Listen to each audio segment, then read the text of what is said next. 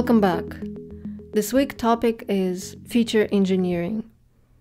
What is feature? Feature extraction is the practice of enhancing machine learning by finding characteristics in the data that helps us solve a particular problem. Let's see how we can convert time series forecasting into a supervised learning task, and what kind of features can we extract for input. So first, let's review a couple of terminology concepts. So time series analysis, and our primary objective is to develop a mathematical models with plausible descriptions from sample data. We make an assumptions about form of data. We're also decomposing time series into components. We've seen it earlier in the trends, seasonality, and noise.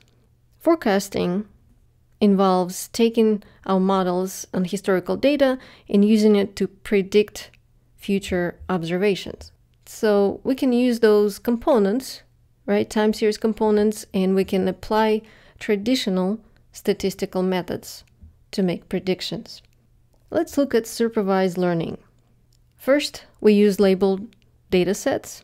We train algorithms for classification tasks or predicting outcomes.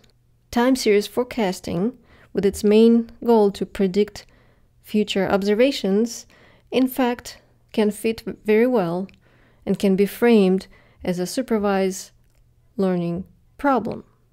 So in the typical supervised learning data, we will have input, some X features, and we will have output, Y feature. And our goal is to map function from the input variables, input features, to the output. So, given a sequence of numbers in our dataset, and time series dataset, we can, in fact, restructure data to look like a supervised learning problem by using sliding window. So we take previous timestamps, let's say 100, and it becomes input variable for X. The next time step is our output variable, and so on. We preserve the order between our observations. However, we do need to remove a couple of rows, as for instance, in the first row and in the last row, we will not have a previous value, right, to make it as a input, and the same in the last row, we will not have a future next value to use it as output.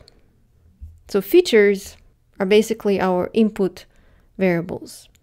So in our traditional time series, we do not have really input and output features, but we must choose variables which must be predicted, and also choose variables that will become our features. So how can we construct our typical time series data with one column? Typically it's our time attribute, right? There are several types in feature engineering that we can implement. First, we can look at date time component. So these are components of time steps itself in each observation. We can use lag features. These are values at prior time steps. We can use window features. This is a summary of values over a fixed window taken from prior steps. Finally, we can look at STL features, and we can measure strength of trends or strength of seasonality. So date time related features are special type of categorical variable. We have a specific point in our timeline. So in order to engineer properly a date feature, we need to have some domain knowledge or a deeper understanding of the problem. For instance, studying energy consumption time series, we might ask ourselves, is there any relationship between date time and consumption? And based on our prior knowledge, in personal consumption, We know that the use of energy, for instance, is lower at night compared to daytime. So perhaps the feature of night, a binary feature, would be appropriate feature to add to our time series. Domain-specific features varies from minutes, hours, business hours, for instance. We can look also at the weekends or daylight saving, etc. And these values do not have to be raw. It can be a binary, like a binary flag. So true will be 1 and false will be 0. So taking, for instance, this timestamp, we can construct the following features. We can extract month, day of the month, day name, for instance, hour, and let's say in this case, an example of energy consumption, we want to have a feature whether it's a night or daytime, so we can include night equals 0, and if we look at the weekend, additional feature that we may use, we can include weekend equal 0 as well. Another interesting concept to look at is time spans. Does every year have 365 days? Does every day have 24 hours? And how about every minute? Does it have 60 seconds? There's many parts of the world that use daylight saving time. So some days may have 23 hours and others may have 25. But also some minutes may have 61 seconds. But sometimes leap seconds are added because the Earth rotation is gradually slowing down. So in time spans, we can distinguish between duration, and duration is always recorded as a time span in seconds. Periods are time spans but without a fixed length in seconds. We just use some human times like days or month. And we have intervals. They have starting and ending points. So the question, how do we pick between duration, periods, and intervals? As always, pick the simplest data structure that will solve your problem. And if you only care about physical time, try to use duration. If you need to add some human times, like days or month, use period. And if you need to figure out how long a span is, then use interval. Let's look at lag features. Lag feature is a classical way that time series forecasting problem can be transformed into supervised learning problem. The lag features are the target or output, but shifted with a period of time, day before, a week or month.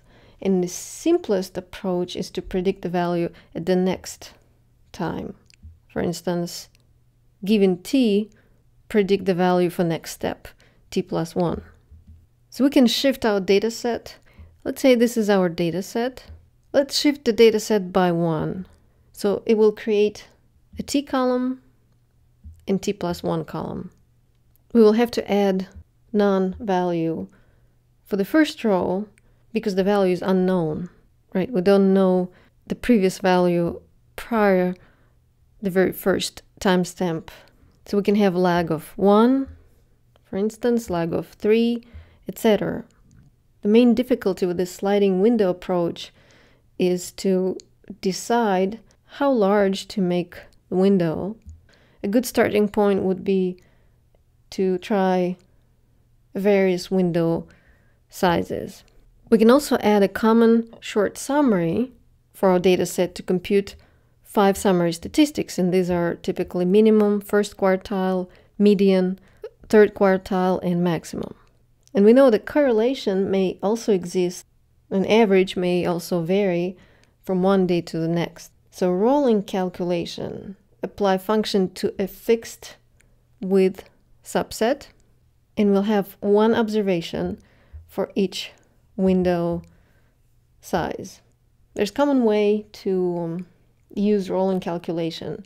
We can measure central tendency over time, using mean, median, for example. We can measure the volatility over time, the variation over time, standard deviation, variance.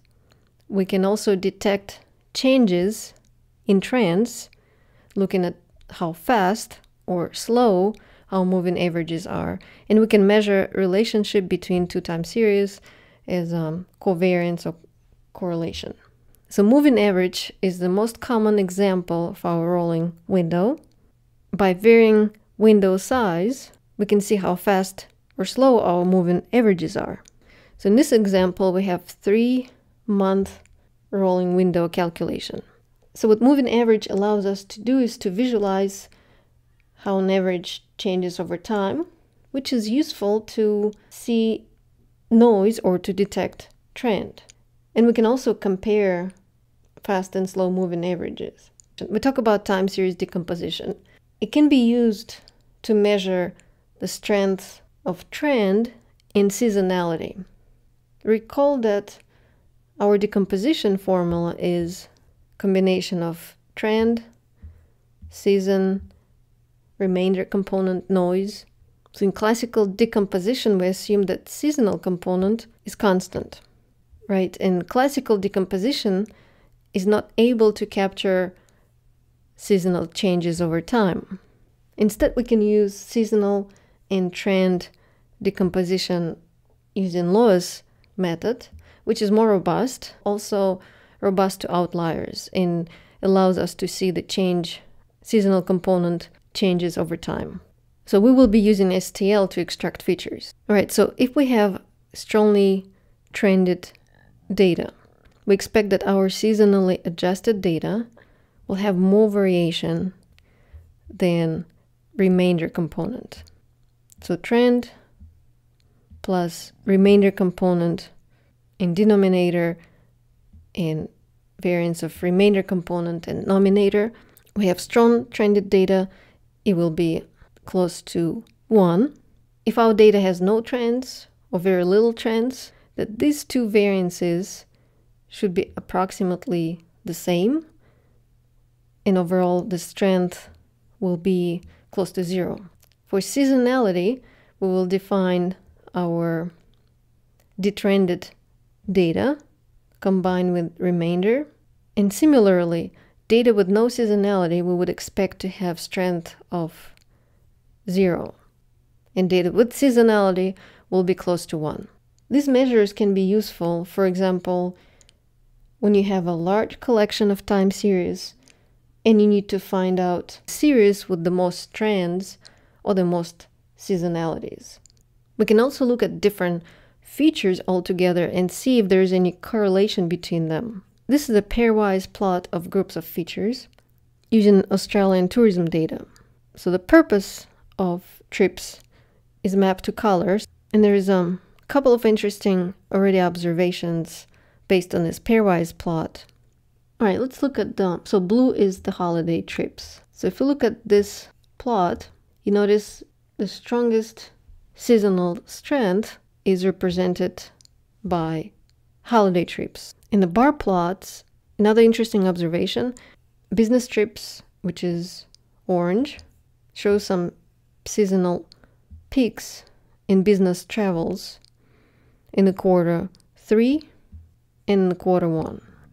Finally, when we have a lot of dimensions, when we have a lot of features, right, we have a lot of dimensions. Using dimension reduction technique, such as principal components, is often useful. We can represent principal components, which are a linear combination of variables, as a principal component 1, the first component with the most coverage explanation of data variation, and principal component 2, the second most important component to explain data variation. So the color, again, coded or mapped to different types of purposes, business, holiday, others, and visiting. There are two notable observations. If we look at principal component 2 on the y-axis, we notice that blue, which is holiday trips behave differently. The second interesting observation is that we have 4 outliers. And if you look specifically to what outliers are, Melbourne, South Coast, business, holiday, etc., we can look closely at this 4 time series. If you look at holidays in Victoria, for instance, typically holiday trips have seasonality. However, this time series is not strong representing seasonality. So our key takeaways: that time series can be in fact reframed as a supervised learning task, and feature engineering can help us extract additional information to build our input features, which can include date time features as a special type of categorical variables. And these features can be domain specific. We can include lag features, which are values from prior steps, and we can decide what window size is needed. We can add rolling window statistics, calculating stats for a given window length. And finally, STL features can help us measure and represent the strength of trends and seasonalities, especially when we want to compare different time series. All right, that's it for now. See you soon.